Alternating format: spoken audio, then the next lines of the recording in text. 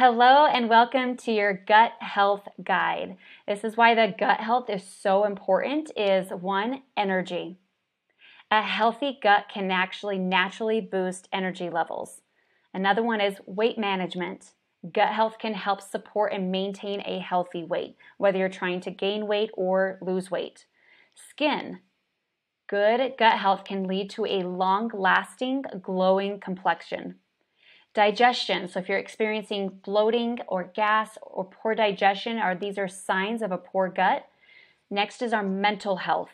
If we're in that good mood and our brain and mental health are linked to a good gut. So let's find out some of the signs of an unhealthy gut. You can either kind of jot these down, circle them, whatever you need to. Just kind of understand if you have any of these and how we can link them to our gut health. First one is digestive issues.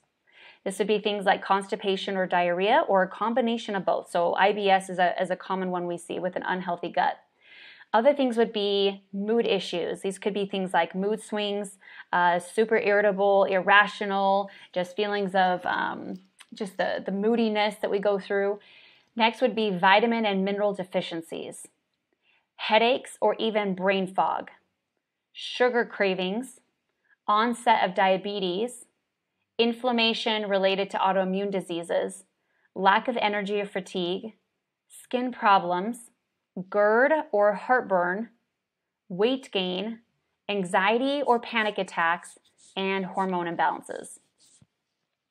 Okay, so after 40, women experience a decline in the diversity of beneficial gut bacteria, leading to difficulties in removing excess hormones from the body. So let's look into the hierarchy of health here. So we've done this with hierarchy of hormones, but let's look actually the hierarchy of health. So the bottom one is the nervous system. Stress messes with your gut by changing its balance of good bacteria, making it more leaky and worsening our digestion through the effects of the gut-brain connection. The nervous system affects digestion, and the digestion affects hormones. Your gut microbiome works with your liver and helps remove hormones from the body and supports detoxification, which then leads to your immune system. This is the quality of life where we're either having autoimmune disorders, and that basically just means that body is starting to attack itself. And we don't want that, okay? So let's look at the center of our health. The gut is the center truly of our health. The gut is the second brain. It's responsible for producing neurotransmitters via the vagus nerve. It absorbs our nutrients, it has trillions of bacteria, it helps the immune system, maintains our metabolism, the vitality of our skin, hair, and body, clarity of mind, and unlocks energy. So 90%, I don't know if you guys knew this is a good little fun fact, 90% of our body's serotonin, which is our feel-good hormone that regulates our mood, is actually produced in the gut. Interesting, huh? It's not about how many calories you're eating, it's how many you're absorbing. So many people are like, it's about calories in, calories out. So many people tell us, like in the weight loss industry, you just need to get the right calories. Well, some women in the program find themselves, they can't seem to gain weight for the life of them, even though their calories are perfect. So what that means is they are just flushing through their digestion and they're just not absorbing any nutrients or any calories at all. They're not absorbing that, therefore they're not being able to hold or maintain weight. So if you're constantly just fighting with diarrhea, that's a big one for women that can't seem to gain weight. The reverse is women that are constantly finding themselves bloated or that their digestion's sluggish. That's when they absorb too many calories, therefore they're just absorbing way too much. So things that are not as effective when detoxing your body, can they help? Yes, but they're not as effective. We're going to find some ways on how we can get the most effective. So we've heard of lemon water. It can help, but is it the most effective? No. Cleanses or detox diets. So this is just a good little kind of study here. It says lemon water cleanses detox diets lack scientific evidence for improving gut health. While lemon water offers hydration and vitamin C, it doesn't directly address gut issues. Cleanses and detox diets can be restrictive and may lack necessary nutrients for gut health. They can also disrupt gut bacteria balance. So opting for a balanced diet with whole foods, fiber, prebiotics, probiotics, managing stress, and getting enough sleep is more effective for gut health than these three things. So let's find out ways on how we can start to really heal our gut naturally. The first one Are you having probiotics and prebiotics? They actually support each other. Okay. Next one, whole foods. What does whole foods even mean? So these would be the foods that you would see like more on the outside perimeter of the grocery store, less on the inside of the grocery store. Next would be cutting things like soda and sugar. Oof, those ones are very detrimental to gut health. Another way we can have healing our gut naturally would be moving. So get moving. Next would be, there's even just prebiotics, enzyme-rich foods, which we'll go into. Be good to your liver, so don't try to just excessively go into alcohol. Too much can also be really detrimental on your liver. Switch to ginger or green tea, drinking enough water, reducing your stress level, which we'll go into a little bit more, reducing processed foods, getting enough sleep, cutting things that bloat, adding ginger, and fermented foods. All right, so let's find some solutions here. So solution number one, as I mentioned, stress, right?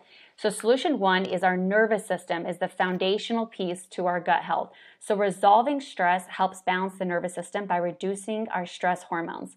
This is where we are activating that parasympathetic system, enhancing our emotional regulation, fostering resilience, enhancing our overall well-being, and better gut health. So mindful eating, deep breathing, chewing more, and actually leaning back.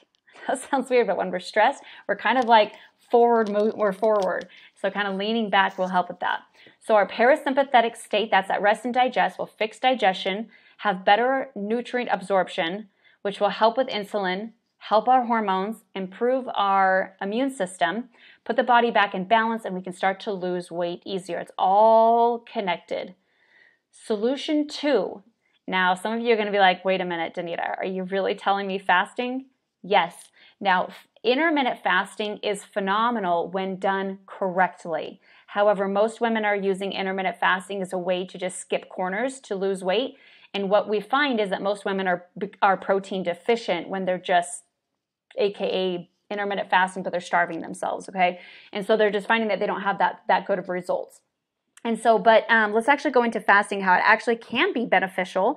One is healthier gut bacteria. So fasting might actually improve the balance of good and bad bacteria in your gut, which is important for digestion and your overall health. So this is allowing the digestion system to rest. Fasting gives your digestion organs a break and allowing them to rest and repair. It also helps improve gut movement. So fasting helps food move through your digestion tract better, and it can reduce problems like constipation. Better hunger signals. Regular fasting can make you more sensitive to feeling hungry, helping you avoid overeating and digestive discomfort, and also less inflammation. Fasting can reduce inflammation in your digestive system, which may ease symptoms of conditions like IBD and IBS and support better digestion.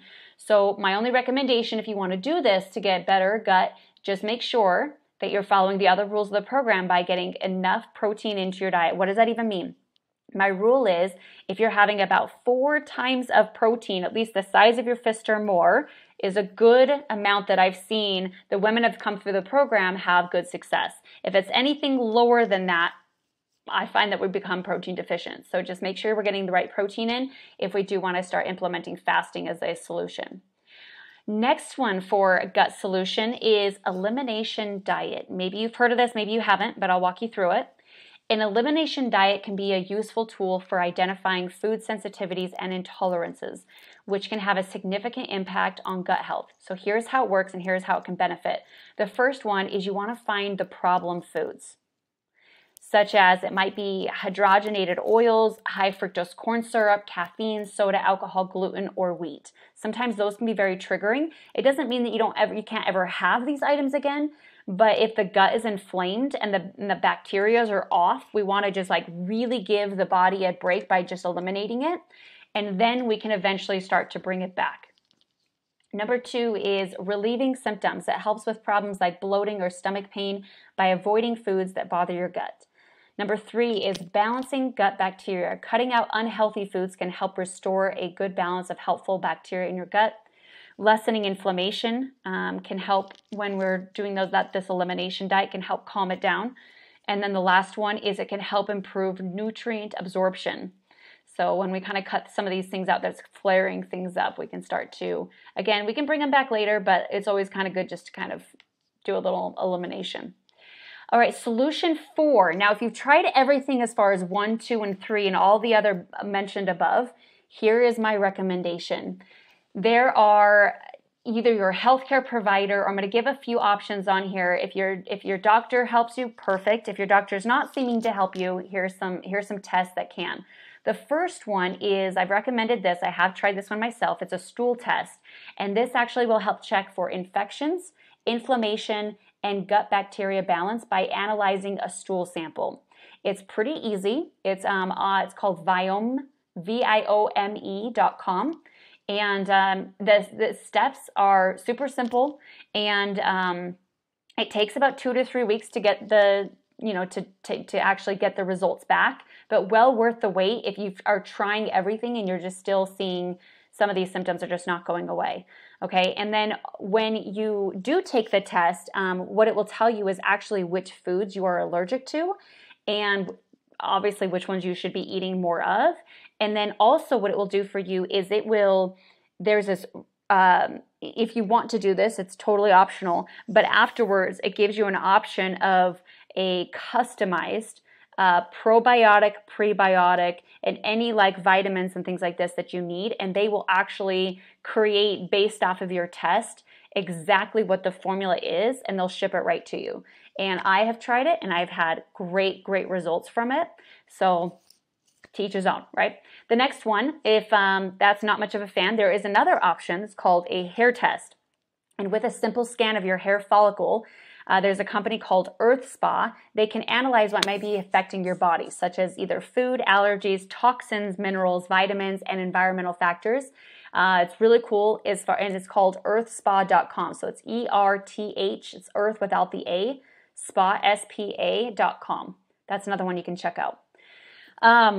That's the food sensitivity. There's actual breath tests, there's GI panels, there's colonoscopies, there's all sorts of stuff, right? So there's different tests. I want you to, if you're just finding that your gut health just really seems to be off, go towards the problem.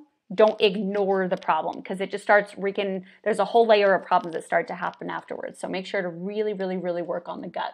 That's important. So if you do have any questions on this, let me know. But that will be the kind of main steps is nervous system, number 1, 2, fast, that can help, 3, elimination diet, and 4, go do some tests to really find out what are some things that we need to do as far as allergies or things that we really need to help the gut biome. So lots of love and happy gut health. Bye, you guys. Love you.